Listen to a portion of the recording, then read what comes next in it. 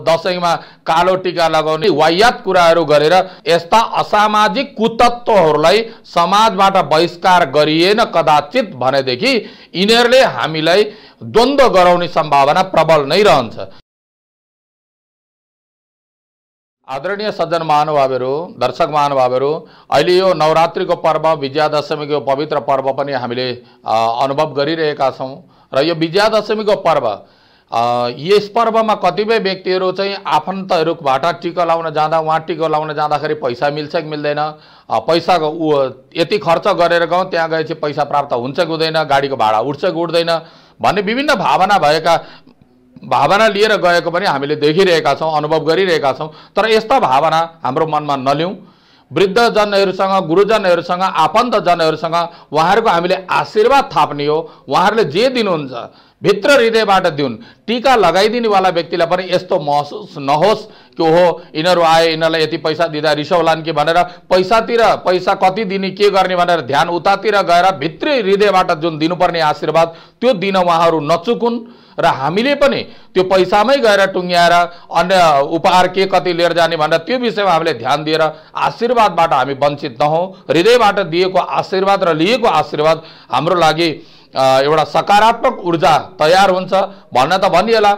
यसरी आशीर्वाद दिँदाखेरि के हिजो पनि चिरञ्जीवी भन्ने आशीर्वाद दियो, खोइ त हामी मरेर गयौँ, कोही ऊ फलानु मरेर गयो भनेर भन्लान्। तर याद गर्नुहोला, यो पनि एउटा मनोवैज्ञानिक उपचार हो। एउटा राम्रो मान्छेलाई 100 जना व्यक्तिले यो पागल हो भनेर चाहिँ त्यसमा त्यो भाइब्रेसन दिन थालियो र त्यो कुरा भन्न थालियो भने त्यसको लगभग दिमाग फुस्किन्छ नै फुस्किन्छ हो। त्यस्तै प्रकारले तिम्रो कल्याण होस्, तिम्रो जय होस्, मङ्गल होस्, रोग नलागोस्, गलत बाटोमा नगएस् भनेर यसरी धेरै व्यक्तिले हृदयबाट नै आशीर्वाद दिँदा त्यो एउटा वेभ हुन्छ, त्यो एउटा तरङ्ग हुन्छ, त्यसले हाम्रो शरीरमा एउटा अलग्गै ऊर्जा पैदा गरिदिन्छ। त्यही हुनाले हामीले विजयादशमी पर्व हामीले के कस्तो तरिकाले मनाएको छौँ यो हामीले आफैलाई चिन्तन गरौँ र हाम्रो यो विजयादशमीले सबैको मनमा विजयको भाव र हर्ष उल्लासको भाव प्रकट होस्, सकारात्मक रूपले हामीले मनाउँ, सबैको मङ्गल होस् भनेर हामीले सोचौँ।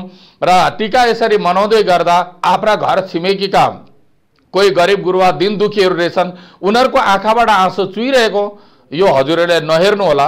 यदि त्यस्तो आँखाबाट आँसु चुहिरहेको छ, उनीहरूलाई अप्ठ्यारो परिरहेको छ भने त्यो हेरेर तपाईँहरू मौन बस्नुभन्दा बरु आफूले एक मुठी कमै खानुहोस्। तर त्यो गरिब दिन दुखी बिचरा उसले दशैं मनाउनको लागि उसका ससाना बच्चाहरूले मुख ताकेर आशामुखी रूपमा हेरिरहेको छ भने गएर त्यसको घरमा टीका लगाइदिनुहोस्, त्यसलाई आशीर्वाद दिनुहोस्, त्यसलाई बोलाएर टीका लगाएर ल तिम्रो यसरी दशैं मनाऊ है भनेर तपाईँलाई खुवाइदिनुहोस्, पिलाइदिनुहोस्। त्यो यसरी यदि हामीले यी दिन दुखीहरूको हामीले सेवा गर्यो भने वास्तवमै माता भगवती तिनीहरूको प्रति अझै बढी प्रसन्न हुनेछन् भन्ने आशा गर्दै यो विजयादशमीको पर्वले सबैको मङ्गल होस्, कल्याण होस्। हामी विजयादशमीलाई प्रफुल्ल तरिकाले मनाऊ र यो यस्ता पर्वहरूलाई आजकल केही व्यक्तिहरूले केही आधुनिक विचारधारा भनेर आफूलाई क्रान्तिकारिता देखाउने व्यक्तित्वहरूले चाहिँ यो दशैं हाम्रो पर्व होइन, फलानुको पर्व हो, दशैंमा कालो टीका लगाउने नलगाउने यी सबै कुराका नचाहिने वाह्यात कुराहरू गरेर समाजलाई भाड्न खोजेका छन्। यस्ता असामाजिक कुतत्वहरूलाई समाजबाट बहिष्कार गरिएन कदाचित भनेदेखि यिनीहरूले हामीलाई द्वन्द्व गराउने सम्भावना प्रबल नै रहन्छ। ए बाबा कसैले रातो टीका लगाउँदछ लाउन देऊ, उसले खुसीले आफ्नो पर्व मनाउन पाउँदैन।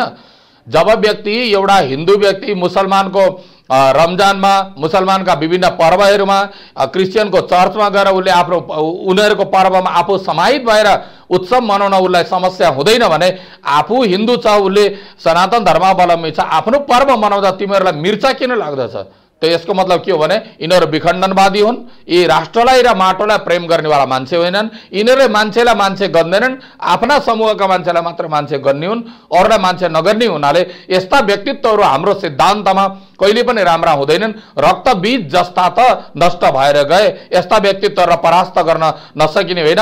यस्ता रक्तबीजहरू बारम्बार पैदा हुन्छन्। त्यही हुनाले हामीलाई शक्तिको उपासनाको आवश्यक छ र यो शक्तिको उपासनाको प्रभावले गर्दा यस्ता दुर्मति भएका रक्तबीजहरूको पनि अवश्यमेव संहार हुनेछ भन्ने आशा र विश्वास गर्दै म रामकृष्ण उपाध्याय यो विजयादशमीको यो परम पवित्र पर्वमा यहाँहरूको घर परिवारमा सुख शान्ति मिलोस्, एक आपसमा सौहार्दको भावना जागोस्, सबैको मङ्गल होस्, कल्याण होस् भन्ने भावनाको साथ म बिदा लिन्छु। हस्त नारायण, कृष्णार्पणमस्तु।